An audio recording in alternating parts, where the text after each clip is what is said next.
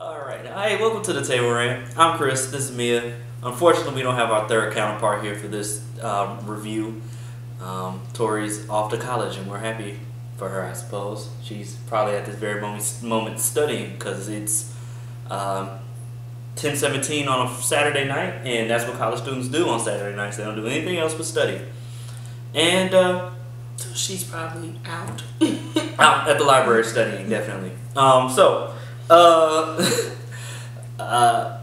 Today we're actually going to talk about the Predator, and we're going to actually ask the question, try and answer the question if you should go face to face with the Predator. And me personally, I liked it.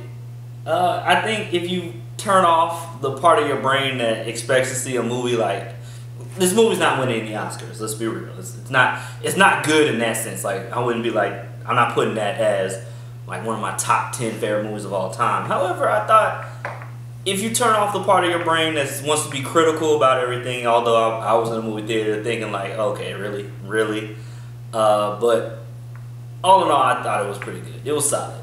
I don't know. What do you think? I thought the movie was pretty entertaining. I've never seen the other Predators, so I can only speak off of this one. But from this one, I felt it was pretty entertaining. Yeah, that's how I knew you didn't. When you, I was like, oh, she didn't get the reference when he was like, go get one of the choppers. He was like, oh, get to the chopper. I was like, that's why you didn't get that reference. This is spoilers. Yeah, oh, definitely. Spoiler alert. I was like, oh, that's a good reference, but obviously you hadn't seen the first one, so you didn't get the reference. Butterfinger bites. That we snuck into the movie. I mean, let's talk about I guess the overall. I don't know. Should we review the actual movie? What do you think? You think we should? I mean, it's a table rant, so just talk about what you feel about the movie. I thought, see, without going into like detail on the movie and giving away all of it, I thought the way they kind of like flowed everything together was kind of off a little bit. Like, for one moment, they're in the jungle when he first makes contact with the Predator, and then the next moment we see that his family, and then the next moment he's in the back of a loony bin. It just all kind of just went. Everything like was just happening right then and there. So it was just kind of like, okay. You felt like there wasn't enough build up for the story? Yeah, it kind of just throws you into the movie, into the action, which I don't have a problem with. I felt like this movie was like kind of like a callback to the action movies we grew up on, like a lot of the action movies we used to watch back in the day, including the original Predator. They kind of just no story, just action, killing, and there was a lot of killing in this movie. This movie was, I wouldn't say gratuitous on the violence. I wouldn't say gratuitous on the gore, but it's gory but in a good way. Like I feel like it was everything kind of like, it's the best way that I can describe, the best word I can use to probably describe it would be campy. I don't know if you could call it that same thing, but it was definitely like, it's like an old school action movie, like stuff we grew, like I said, something we grew up on. I don't have anything negative really to say, because this is not really one of those movies where I think the people who made the movie knew what type of movie they were making. They knew it's gonna be kind of corny. It's gonna be kind of moments where it's like, okay, but all in all, it's just I think they again weren't taking themselves too seriously, and I liked it about the movie. Well, I have bullet points here. First of all, I want to say shout out to This Is Us, because that's my show. But with that being said, Randall, freaking Randall from This Is Us, was evil on this movie, which was kind of funny to see because he's such a sweet guy on This Is Us. And it sucks when you play a character that people like really like fall in love with, because people can't see you past that character. Yeah, and especially when he popped up on Black Panther, and I was like, oh shit. Yeah, people don't. Like, what? He's King, not King T'Challa, King T'Challa's brother. Yeah, because I was like, what? Kill him on But daddy. see, for that it was different because I saw Black Panther before I started watching This Is Us. Wow, okay. So I didn't see like the nice sweet guy first. Nice sweet. Yeah, when he opened up that thing, it's like, oh, this nigga got fucked up. I was like, first off, Randall said nigga. Second off, he did say that. so second off, he said fuck. Third off, he shot somebody in the head. And he's so nice and sweet on This Is Us. And then Nebraska on there, I was like, is that the guy from, what did I say? I said Twilight. And then you were like Moonlight. And I was like, is that the guy from Twilight? And he was like Moonlight. I was like, oh yeah, Moonlight. Yeah, Moonlight. He fine with some pretty teeth. He does have nice teeth, but I will not say he's fine. He is He's fine. a good looking guy. But the good thing is, he did not die first. You know what? This movie was groundbreaking. Shout out to black dudes. This was a groundbreaking movie in the sense that the black dude did not die first. There was no black women in this movie though. I had to give them a demerit for that. Actually, there was one black woman. She was at the very end. She was in the lab. They showed her very briefly, and I was like, oh, black woman. She had I'm okay with it. But real quick, can we just talk about how there was a dang on fire drill? Ish, because the kids pulled the alarm. The teacher didn't even check on the kid with Asperger's. That's the first kid you need to find. That's not even the point. He didn't check to make sure he had all his kids out. Period. That's where I was at. First of all, he was just like, okay, well, let's go. Yeah, he didn't even do a check into the room. As a teacher, I mean, first off, especially when there's not a fire, you're as a teacher, they tell you when a fire drill's coming, right? No. Really? No, because the drill's for us too. Huh? I thought all these years. When I was in school, my teachers used to be like, oh, we're going to have a fire drill in third period today. Well, no. Oh, well, I mean, obviously. The drill's for us as well. Okay, well. Oh, well, because my thing was going to be like, so this dude knows there's a fire, if there's going to be a fire drill or not, and... I mean, he wasn't going to know that one. Yeah, now I know that he didn't know regardless. But in my head, I'm thinking he knows that there's going to be a fire drill, or knows when there's going to be a fire drill, and the fact that the fire alarm went off should tell him that there's not a fire. It's like in his head, it's like, oh, this is not a drill. But what class was that? They was all playing chess. It might have been chess club during school. Yeah, it's elective. No, ain't no chess. They go to a Montessori school. Where did you come up with Montessori? Isn't that the school where the kids pick? Where did you come up? But Montessori does not mean you choose what subjects you want to have in the school. The subject it means you choose if you want to do math first or if you want to do social studies first. Just math? Anyways, thank you for mentioning that McKenna's son, Rory. Right, yeah. That he had Asperger's. Yes. I really appreciated the fact that someone who has a uniqueness to themselves was featured in this movie. And I appreciated that people were able to see that that autism has multiple ends of the spectrum. And actually, people who have Asperger's are smarter than people who are considered normally developed and don't have a uniqueness to them. Yeah. So, and it shows in this movie because he was like, oh my God, kid, like, where do you get it from? Yeah. They're socially different, but they're geniuses. Like, they're so smart. And I really loved how they represented that in the movie. That's what they, a lot of times, like, you'll see, if anybody watches Archer, people will be like, does Archer have autism? Because he always figures out ways to get out of every situation without actually trying. And it's like a lot of times, shout out to Archer for those that watch Archer. A lot of times people with autism are too smart for their own good. I guess that's the worst way of saying that. But like, they're so smart, they just don't know how to tap into it, really. It's that their brain is like rapid fire with stuff quicker than you can process it. Yeah, I don't mean they're too smart for their own good. That comes off bad. But, no, I got you. So that was pretty cool. And they actually turns out the predator came.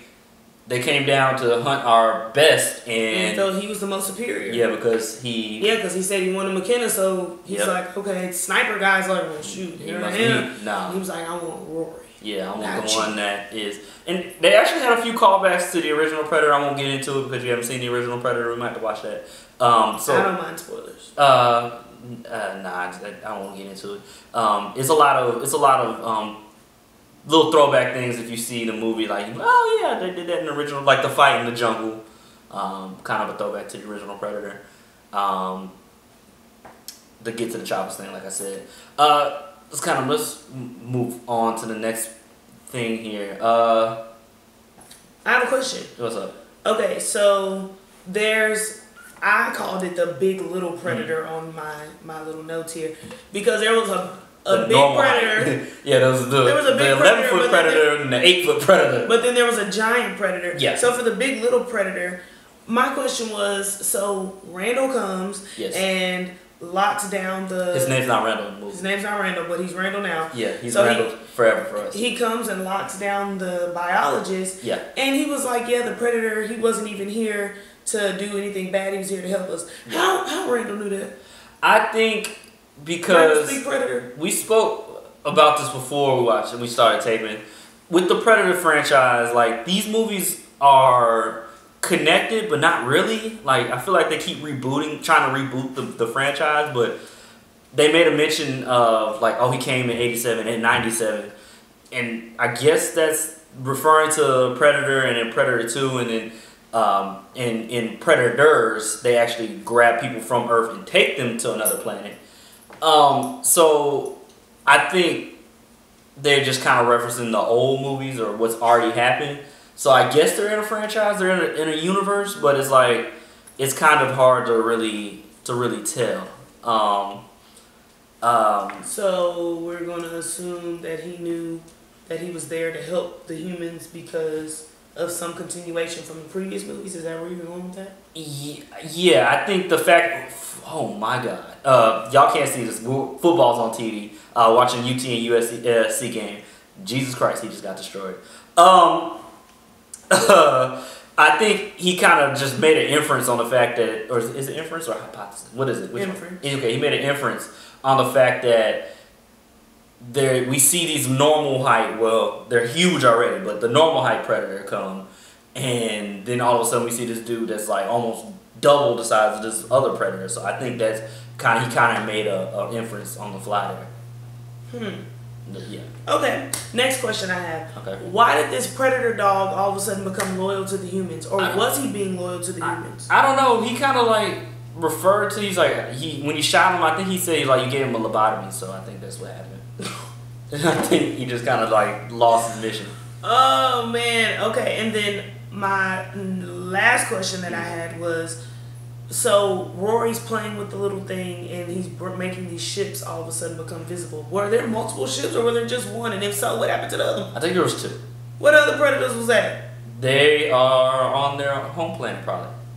So they ain't come down to get boogie with the big guy? On the original Predator. With the big tracker? On the original Predator, they have one comes down and he hunts Arnold Schwarzenegger, Bill Duke, Apollo Creed, Carl Weathers' his real name. No, his name is Apollo Creed. Jesse Ventura. I'm a Rocky fan. It's a bunch of like manly men. So he comes down and as part of like it's like they hunt like our best people, like our strongest people, to try and get better. They literally, that's what they were saying. Like he sounded like a hunter. That's like basically what they're doing. But that still didn't answer my question. So only one of them came. They only sent one to get better. But what other ship go? Get better. This dude 11 feet walking in swole down. His job was there to get the predator that came down. That predator seemed like he was coming down trying and they said that was the one that was coming to help. Yeah, I think he was trying to come down and warn, but originally they only sent one at a time. Except for Aliens versus Predator, they sent 3. And shout out to McKenna's wife. Oh yeah, she was bad. Cause she was holding it down. She was holding it all the way down. She was holding down the fort. And shout out to the loonies. Let me give a rant. Right now. I need them to make a movie or a documentary on why are henchmen in action movies always so trash. And you know what pisses me off? Like a lot of times they'll be like, oh yeah, these guys are special forces, blah blah blah blah blah blah blah. And they still be trash. They like henchmen in movies suck. They need to make a documentary on this. Because nobody wants to see the bad guy win. Yeah, but don't make your henchmen seem like they're Billy Badass. That's what bothers me. Like they'll set their henchmen up like these are the best of the best of the best. And they go down way too easy. So they need to put up a little bit of a fight at least. Like fair. Like it pisses me off with henchmen. Anyway, that's my rant. Anyway, because Tori's probably studying, and she is super busy studying. I'm gonna give her a call. Since she can't be here, she's gonna do our segment here on what do we think the Rotten Tomato score will be. I'm glad that whole statement made sense to you. Tori's studying, so I'm gonna call her. Yeah. So, what we thought the Rotten Tomato score would be. Personally, I can see snobby people probably wouldn't like this movie, so I'm thinking somewhere in the 50s. So I'm probably just say 54%. I'm hitting a hard 50. Hard 50. All right, let's call Tori. Let's see what number it actually is. Personally, I thought for an action movie, like you can't get any better than that. It was funny. It was. That's another thing we didn't talk about. There's a lot of good jokes in this.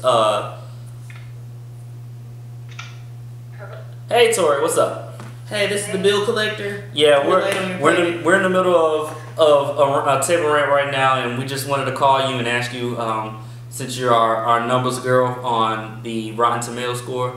I guess maybe a 54. Mia's going a 50. What is the number? 34. 30. Oh my God, 34%. I thought it was better than that. I felt like it was a solid movie. 34 is like, you ain't just failed. I just gave you points for putting your name on the paper. Yeah, 30. If I recall, I'm pretty sure Jurassic World had better than a 34. And Jurassic World was, if you've seen our other reviews plus the review of Jurassic World, I thought that was toilet water. Carbonated toilet. It was carbonated toilet water. It was terrible. Absolute trash. Well, since we already had the Rotten Tomato score, let's kind of segue into the next segment. Should you go see it in the movie theater? Should you wait for it on DVD or skip it? I'm gonna say movie theater. And we saw it in Dolby. The sound was amazing. It looked good. Give another rant. AMC, do not replace the Dolby seats with the IMAX seats, because the IMAX seats don't go all the way back. The regular seats make you fall down like it's a goddamn bed. I don't want to be halfway like this, like kind of like I'm in a hospital bed. I want the full decline. But go see it in the movie theater. That's how I feel. Oh my God. What did you do? This boy done yelled at AMC. Oh my God. I think that you can go see it in the theater. It's funny, so I think you can go see it. I mean, I wouldn't pay to go see. Let's be clear. Dolby costs like $25,000. Yes. Shout out to T-Mobile Tuesdays, because we got our tickets for 4. Yes, we did. So if we did not get the tickets for 4, we would have not went to see it in Dolby. No. We would have not went to see it at 7:15 at night. We probably actually wouldn't have seen it. To be completely honest with you, I wasn't really big on seeing Predator. We would have saw a matinee. So if you go see it in a matinee, because movie tickets are just, they going up like gas prices anyway. Yeah. And I thought. Personally, I thought the movie was good enough to go see it in the theater. I'd probably see it full price. I don't have a problem. I don't have an issue with that. Yeah, he described that Predator as Whoopi Goldberg. Whoopi Goldberg, but big, but tall. But tall and with a mask. Oh yeah. My God. It was just the dreads. Yeah. The Predator got dreads. So all in all, tell us what you thought about the Predator. Tell us if we were completely out of bounds. Tell us if you thought we were completely right. For Mia and Tori, I'm Chris. This was a table rant. You got anything to say? For me and Tori, what? For Mia and Tori. Yeah, for me and Tori, what? That's how you closed. Oh. Wow. I was like, what? It's like, for Mia and Tori, I'm Chris. This is a table rant. I'm Mia.